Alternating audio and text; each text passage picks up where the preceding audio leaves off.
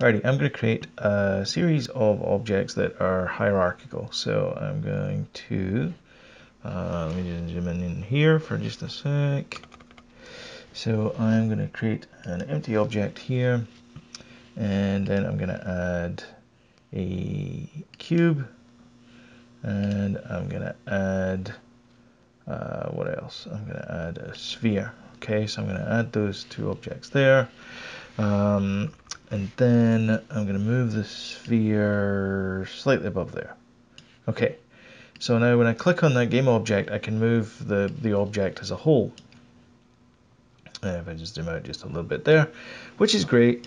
But if I click on the sphere, or if I click on one of these objects, then it doesn't select everything. So maybe I don't want that.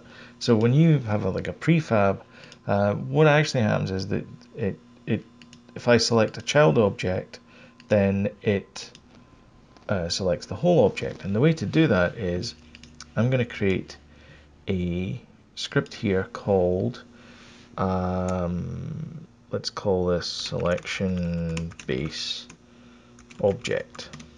Okay, for lack of a better word.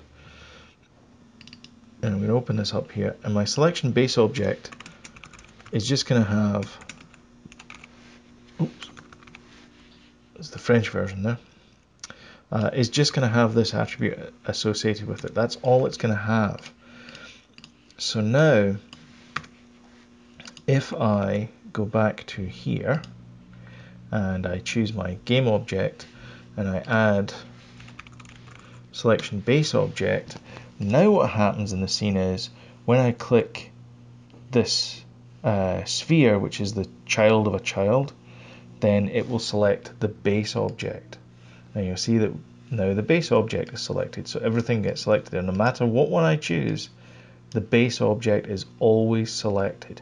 Now what you can do is, if you want to actually move that sphere, so let's say I want to actually move that sphere, I just click on the cube again, and then I get access to there. And similarly, sorry, I said sphere, but I meant cube.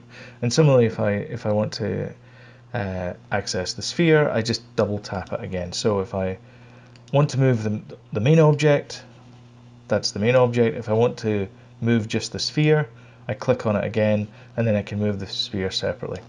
And that is SelectionBase. Hi guys, thank you very much for watching. This is part of the Video a Day in September 2017 videos. If you liked it or you didn't like it, hit the appropriate button below. Subscribe, so if you hit the little icon over there, then you'll get notified, especially when you hit the little alarm icon. That's the really important part, apparently. Then you'll get notified when a new video goes up.